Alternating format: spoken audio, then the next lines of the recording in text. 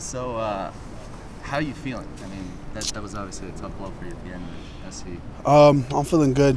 Our training staff is doing a great job with us, and so we're just coming out. We're coming better. We're coming back better, faster, stronger. They're doing a great job on us. Can you just kind of take us through that play? It looked like you just kind of a lot of guys coming all together at once, and then just fell on you. It looked like It all happened fast. I just remember running to make a tackle and someone wiping out my knee. But it's nothing too serious. I mean, I'm sure I'll be back very soon.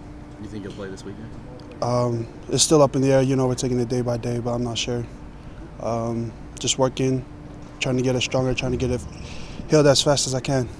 Have you been able to do a lot in practice this week? Yeah, just a little bit of running, a little bit of strengthening it for it. But again, just a day by day thing. Nothing to be too concerned about. Cal's offense, what have you seen from them that makes them a little bit different than some of the other teams? It's the first time we're playing against a pistol offense. They run a pistol a few times, and so we see a diamond back and stuff. And other than that, nothing really new for us.